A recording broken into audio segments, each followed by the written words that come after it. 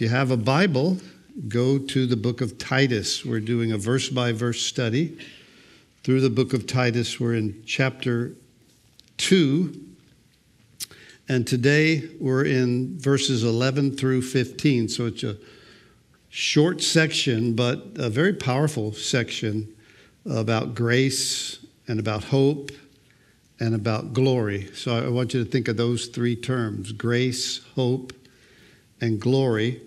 And as you're thinking of those, stand with me and we'll pray together.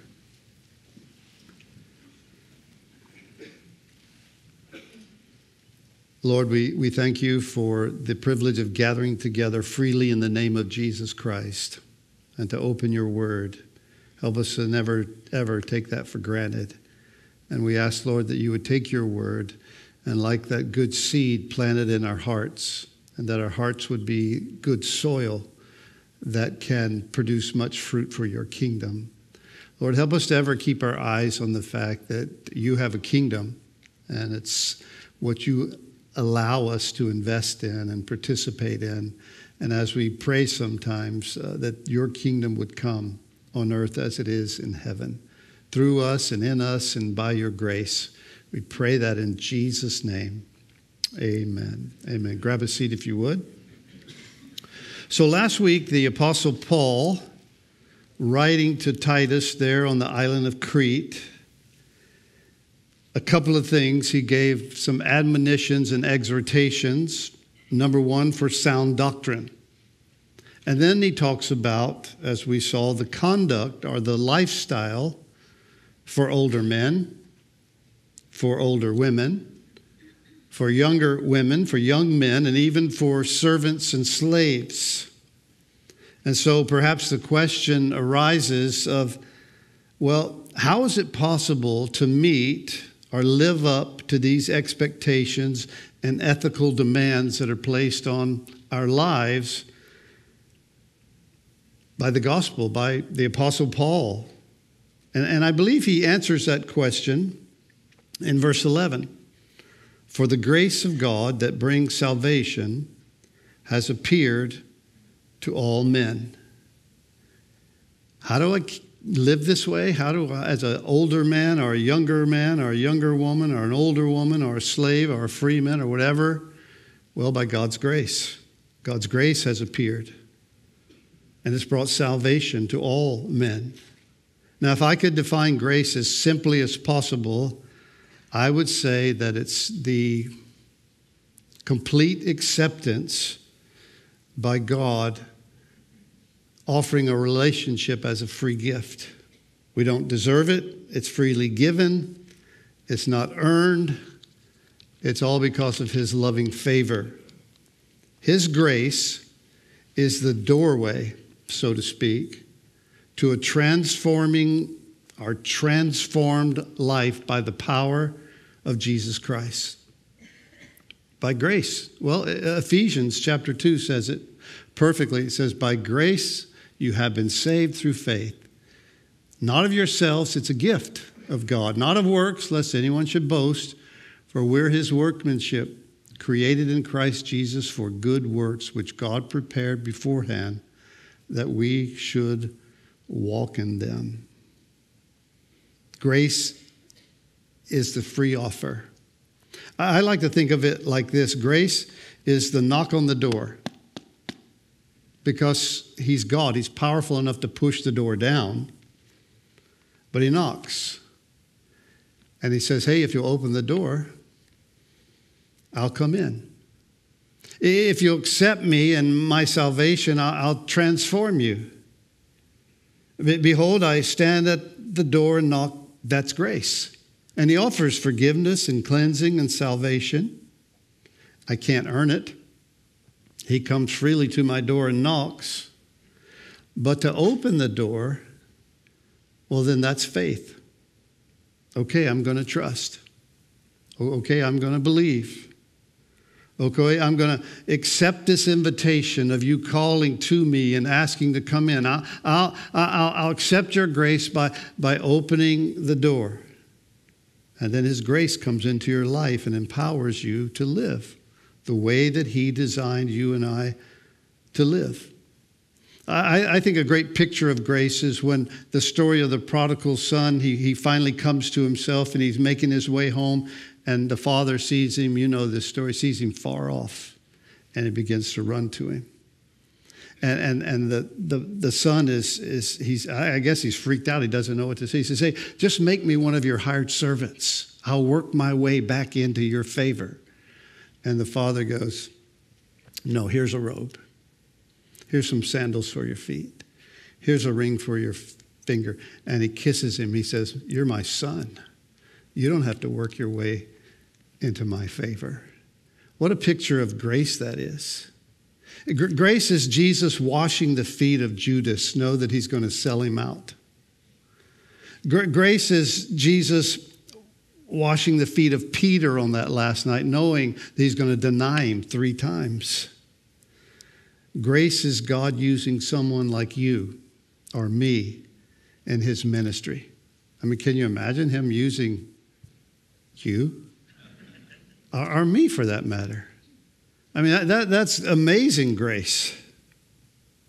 Using you or I to share his heart, his love with others, extending his favor, his kindness, his love to those who don't deserve it, just like you and I. That's amazing grace. Paul's reminding Titus of the grace and the truth of grace and how it enables us to live. So after he gives that exhortation of this is how all these people should live, he answers it by saying, for the grace has appeared to all men, teaching us, and this is what grace does, it instructs us to deny ungodliness, worldly lust, and that we should live soberly, righteously, and godly in this present age. Here's what he's saying. When grace captures your heart, when you recognize what he's truly done for you through the cross, his love for you, and you become a recipient of his spirit and his salvation, he begins to teach you how to live a changed life.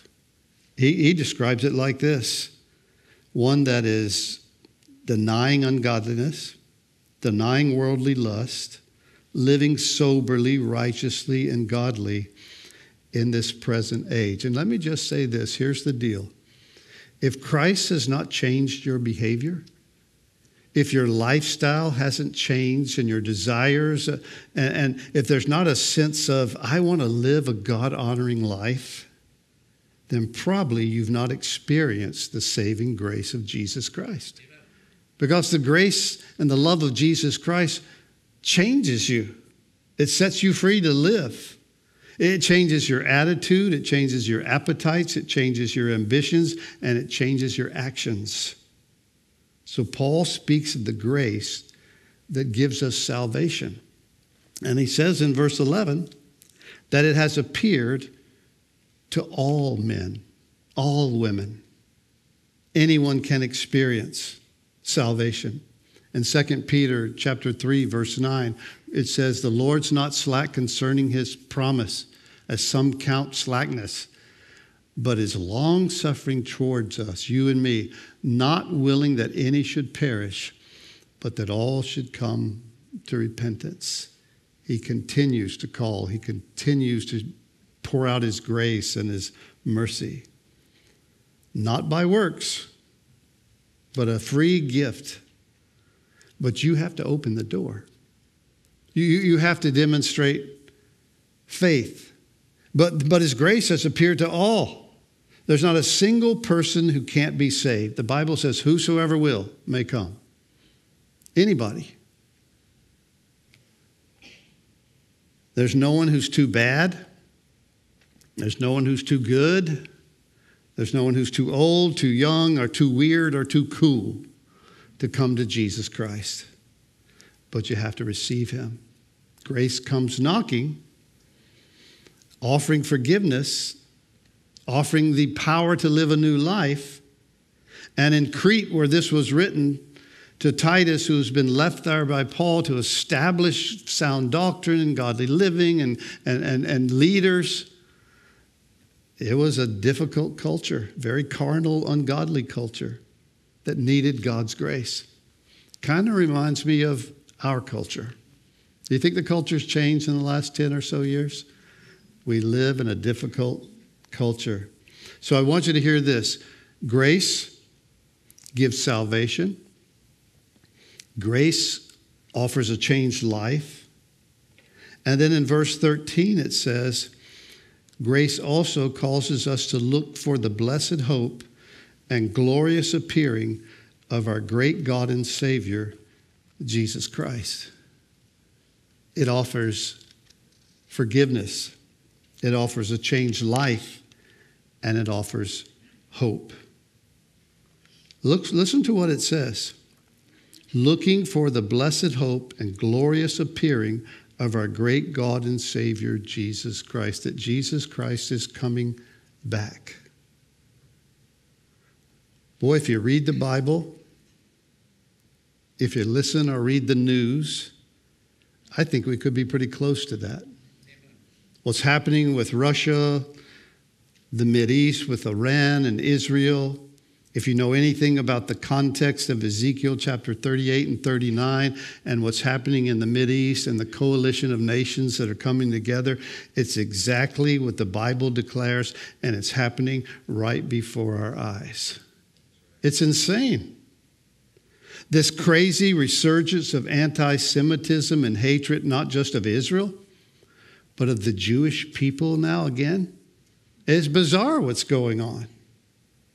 In his book, I don't know if you know who Max Lucado is. He wrote a book recently called What's Next?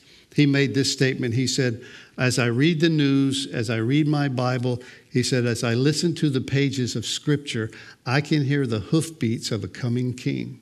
And I say, I do too. Even so, come, Lord Jesus. Look what it says here. Looking for the blessed hope. In the Greek, that term looking for carries the meaning of not just longing for, that's part of it.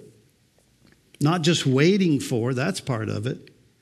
But an eager expectation of his coming. Not a wish, not saying, oh, wouldn't that be nice? But the context of hope here is a divinely promised reality and the certainty of the amazing appearing of our great God and Savior, Jesus Christ. That's why it's called, listen, the blessed hope, which means it's a hope. When he uses that term, the blessed hope, it means it's a hope that's above all other hopes. You might have some hopes. You may be single here today and hope you get married. Be careful what you hope for. You might be here and you're married and you want to have kids. Or you're here and you say, oh, I hope I can go on a cruise. I hope I can lose some weight. I hope I have good health all through my life. I hope this summer heat will finally end. I hope I'll win the lottery. I hope the Chick-fil-A line won't be as long last week as it was this week. I hope I get that job.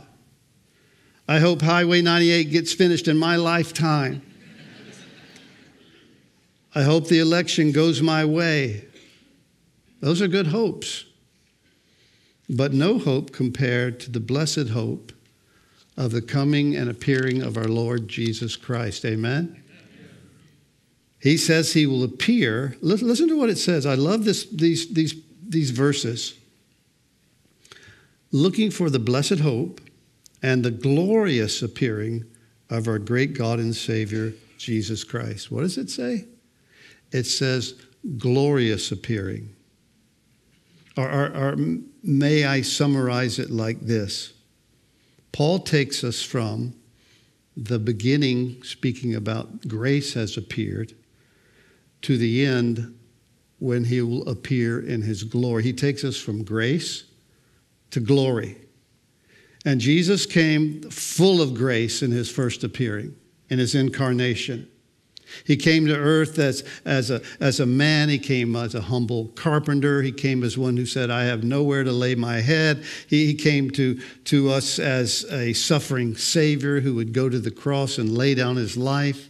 He was grace, grace, grace personified. That's who he was. And because of his grace, they constantly criticized him. Oh, look, he eats with sinners. Yeah, he's full of grace. I wouldn't eat with that person. You're not full of grace. He touches an unclean leper. Yeah, he cares about the unclean people. He hangs with tax collectors. He washes feet. And I would say this about Jesus. He valued people. He valued them over rules. He valued truth over the law. He valued servanthood over religion. And he came for the sick. Not those who didn't think they needed help, but those who desperately knew they did. That's who he came for. He said, I'm the bread of life. It's something that everyone can have access to. Grace has appeared to all men and women. He says, if you were to eat of me, I would satisfy that hunger in your soul. It's by grace. He said, anyone who drinks of the water that I give will never thirst again. If you drink of me, he says, I'll quench that thirst in your life, that constant sense of emptiness. I came so they can have real life, eternal life, not just living forever, but a quality of life. He said, if I'm lifted up, crucified, I'll draw all people to myself because of my grace, his grace. But in his second coming, he won't be grace personified. He'll be glory personified. The amazing, blessed hope and his glorious appearing. You know, when I first came to the Lord, my brother and I started going to a real Pentecostal church over in Pensacola. It was Assembly of God. How many people here ever went to an Assembly of God church? Oh. So you know what I'm going to be talking about. Very Pentecostal, very loud, a lot of speaking in tongues, sometimes interrupting the message, sometimes people twirling around, sometimes their excitement, if you will, would disrupt. But I'll never forget the pastor, and you knew when he was going to do it. He would use that word glory all the time, and sometimes you would know when he would get in one of these kind of stances. He was about to go, well, glory! And you'd go, wow, what was that? And he would do that all through the service. And I've been waiting to do that here for a long, long time.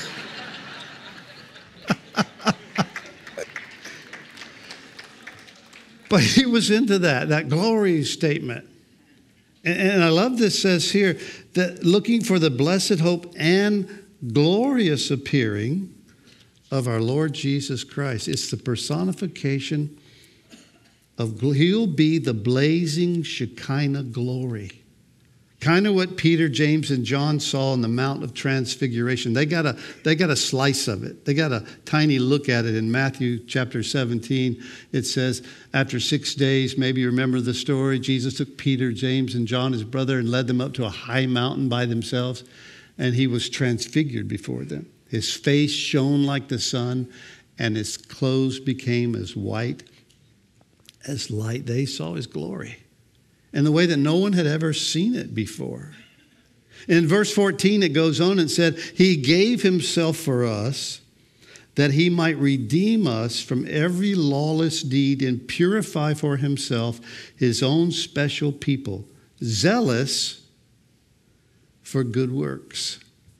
He gave himself for us. It's an interesting term there. It means that he voluntarily went to the cross. Jesus himself would say, no man takes my life from me. I lay it down on my own accord.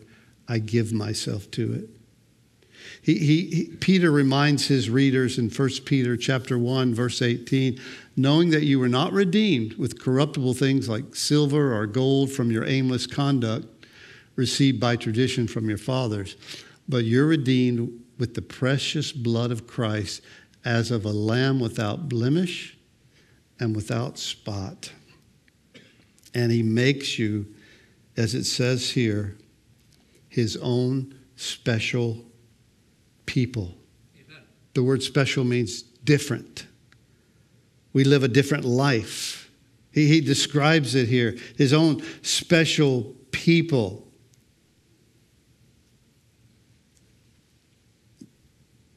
From lawless deeds, he redeems us. For purity, to be different.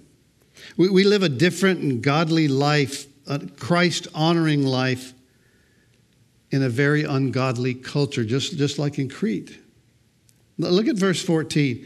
Who gave himself for us that he might redeem us from every lawless deed and purify for himself his own special people, zealous for good works.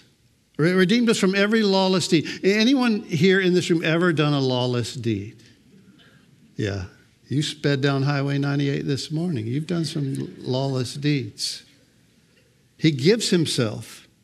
And the word redeem means to release someone who's been held captive like a prisoner or a slave by paying the ransom or the debt that was on their head.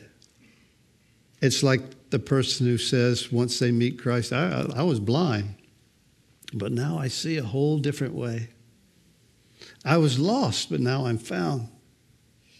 I was filled with guilt or shame, and now that whole thing's rolled off of me. I've been forgiven.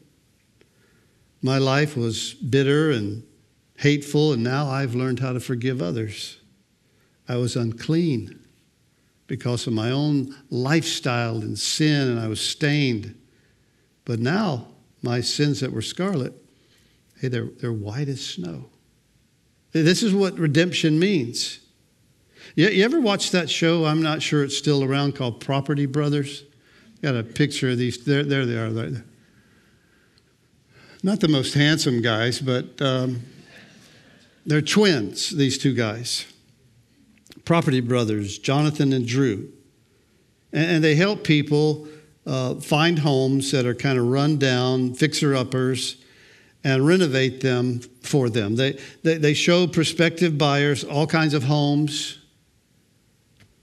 And people usually can't believe they could ever feel at home in one of these places. Until Jonathan takes his computer and he begins to show the space can be transformed into this, and he moves the walls around, and it becomes this beautiful place to live in.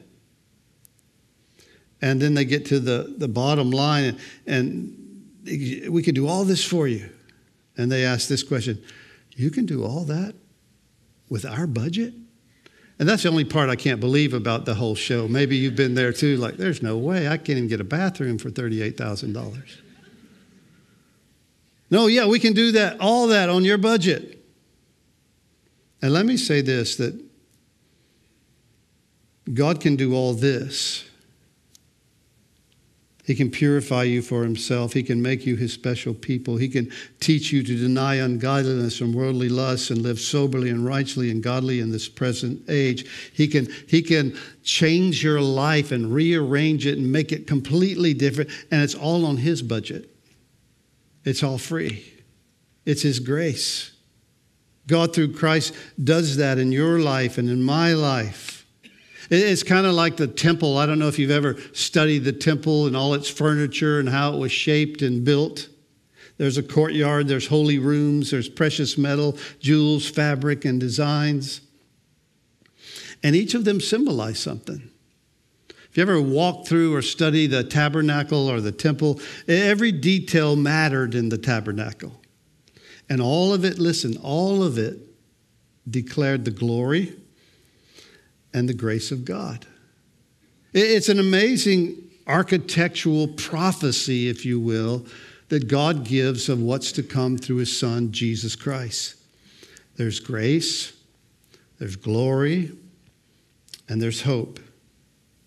And in some ways, all of those instruments and all those things that happen there picture the life that we can have in Christ. There's the lampstands, and we're to shine forth the truth together.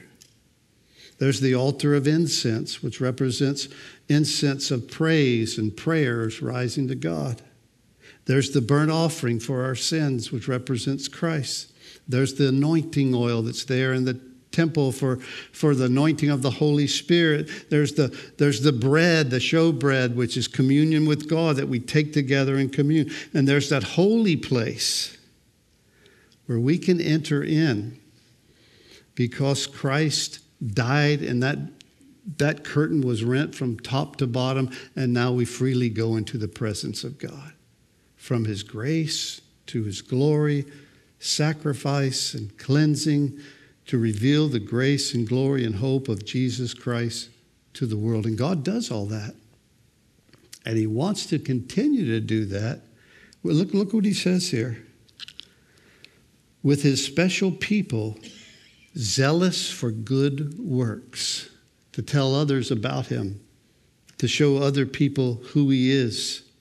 That's one of the true signs, again, that you belong to him, that you have a desire and a heart, not only to look forward to his coming, that glorious appearing of Christ, but also to be involved in his good works. So, well, John, how do I do that?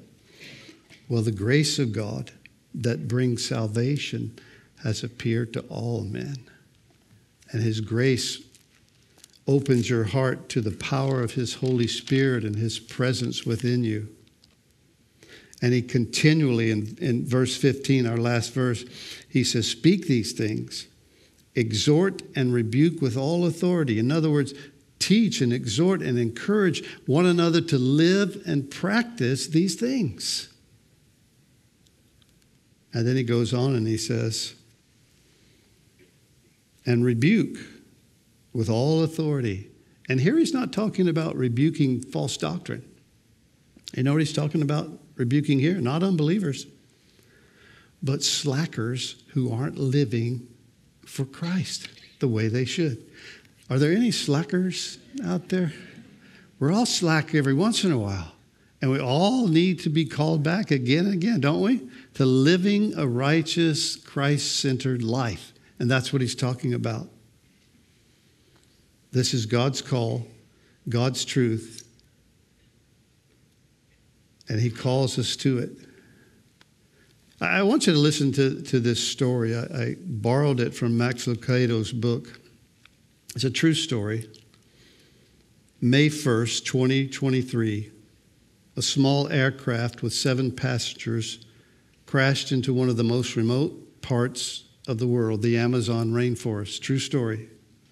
The Cessna was flying from one small village to a slightly larger one, hundreds of miles south of Bogota, Colombia. Evidently, the single-engine prop failed in midair, causing a forced meeting with the dense canopy of trees and the jungle's unforgiving floor. All 7 passengers were presumed dead. The odds of survival were minimal. The search area was 100 miles long and 20 miles wide. It took Colombian special forces 2 weeks just to locate the plane.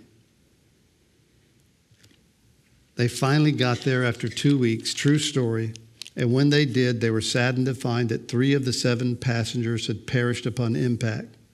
But also surprised to learn the other 4, all children, siblings ranging from 13 years to 11 months, were nowhere to be found. So a 13-year-old, 4 of them, siblings, down to 11-month-old could not be found, not on board and not around the crash site. So they stepped up the rescue efforts. They dispatched, the government did, 150 soldiers, 40 volunteers, and quite a few rescue dogs, and they're searching the forest for these children. And they found clues of hope. Baby bottle here, small footprints there, used diapers. I mean, imagine 13 years old, 4 kids, down to 11 months old. If those were our kids, they'd have been dead the first day, right? They'd be like, is there a sweet frog around here? There's a frog, but he's not too sweet. So they're lost. They're lost in this rainforest. So they send out all these soldiers, all these volunteers. They see these clues, and the children, well, they'd been raised near the jungle. They knew what bugs to avoid if they could, what plants not to touch. And so they are, 13 and under. They're kids. How could they still be alive? Days turned into weeks. Desperation grew. Rescuers are dropping boxes of food and water and even whistles, hoping the kids would blow a whistle and give them some kind of clue and trying to sustain the children with these things they dropped. But day after day, nothing. Ended in despair. After more than a month, the search began to suspect that the children were hiding from them. It turns out there were more than once after they finally rescued them, we'll tell the rest of the story, that they found they were at least 50 feet from them over and over again. And the children didn't know that the men had come to hurt or help, so they refused to make themselves known. It's kind of like the story in the Garden of Eden, if you remember from Genesis chapter 3. I'll just read it real quickly. I don't have it marked, but you know this story. Adam and Eve are pushed out of the garden, and it says they heard the sound of the Lord walking in the garden in the cool of the day. And Adam and his wife hid themselves from the presence of the Lord among the trees of the garden, kind of like these kids. They're hiding. And it tells us that the Lord called to Adam. Where are you, Adam? And it's kind of like, of course, we know here's the God of the universe who created all things. There's no way he's lost the only two people on the planet. It's like God, well, I don't know. No. It's a question. Where are you, Adam, in relationship to me? Where's your heart? What about my plan for your life? And God has, since the beginning of time, been looking, been calling, sending message after message, miracle after miracle, patriarchs, matriarchs, prophets, preachers. You read the stories in the Old Testament. God would use a fish. He would use a donkey. He'd use a burning bush to get people's attention. These Colombians continued to search, and they finally came up with a plan. What could convince the children to come out of hiding? Well, they lowered speakers down into the jungle, and they turned up the volume so a message could be heard over a mile in every direction. And they broadcasted an invitation to the children, and they used the voice of their beloved grandmother. The grandmother was talking through these speakers. Children, come out, calling them by name. These people are here to help you. And on day 40, all four children, emaciated, insect bitten, dehydrated, weak, and most of all afraid, came out of hiding and were found. True story, the grandmother's voice called them out of the shadows. They just needed a voice that they could trust and recognize. And God sent his son to rescue us. Not only does he call us to himself, but he also died for us, paid the ultimate price. And he gives an invitation to those who are lost and to those who hide. And there's a lot of hiding that goes on. People hide behind their work. They hide behind their status. They hide behind their busyness. They hide behind denial and pride and shame and guilt. They don't want to be known. But Jesus comes and he says, hey, behold, I stand at the door and knock. If anyone hear my voice and open the door, I will come in. And that's who he is. He comes with grace and he knocks and we have to say to it, well, will I just demonstrate faith? Will I open that door? Will I trust him? Will I come out of hiding and come to him? Maybe today you sense him speaking to you, calling to you. That's what he does.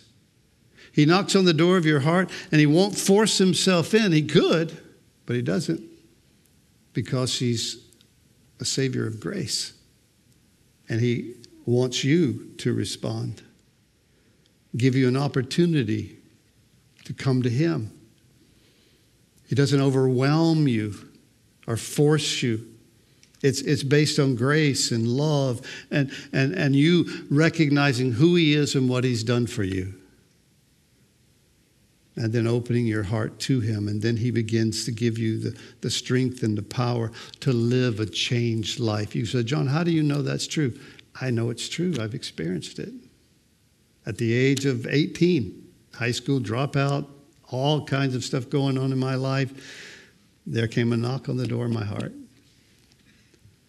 My older brother gave me a Bible. I had a Bible. What do you do with that?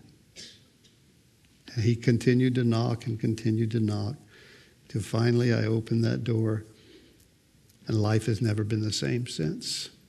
That's what Jesus does. And maybe you're here today and you've never given him the opportunity to come into your life. If you haven't, I would more than anything believe that he's knocking on the door of your heart, or else why would you be here?